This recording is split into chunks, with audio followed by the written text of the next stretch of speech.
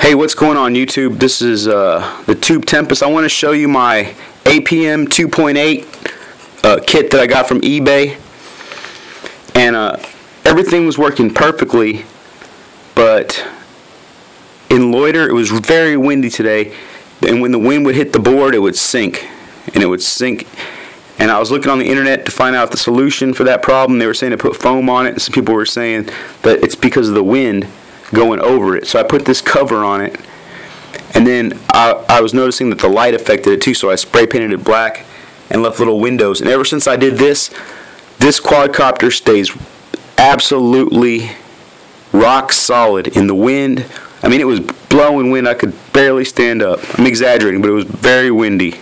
And I have a video at the end where I show it, me spinning in loiter mode, and it just stays right there, perfectly still. And what this is just a little plastic bowl with ribbon that's attached to the legs. And this thing made all the difference in the world for this. It's these little bowls like this, like that you have candy for parties. And I just melted some holes, put ribbon through it, put the GPS through it, and boy, that fixes all the problems with the barometer or whatever it's called, the altimeter. I don't know, whatever makes it altitude hold, that makes it perfect. Plus it looks neat, I think. It looks a lot less messy. You know, you can grab it from there. It probably will protect it. Like if it goes in a tree, it won't snag the wires. I just like that. I like it. I like the look of it too. Looks pretty spiffy. Okay, so I'm going to show you a video at the end of this of it doing it. But I wanted to show you my setup. This is APM 2.8 from eBay.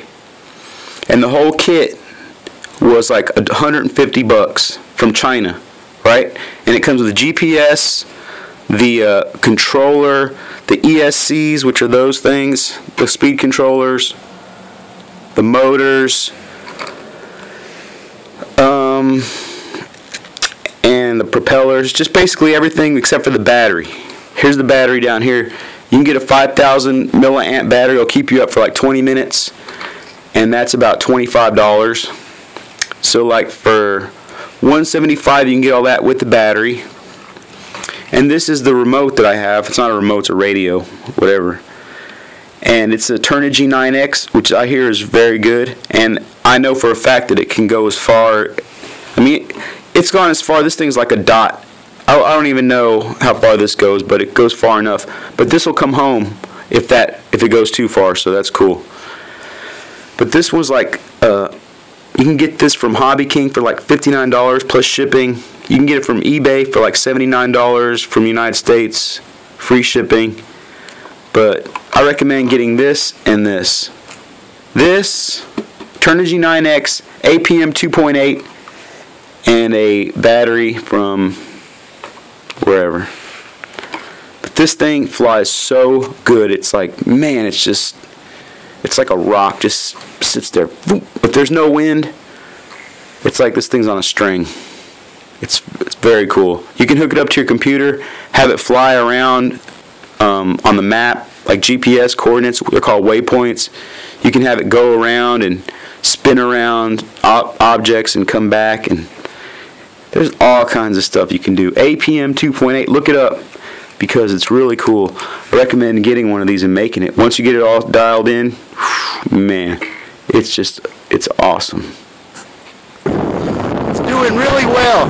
I'm just gonna spin it and see how much it drops.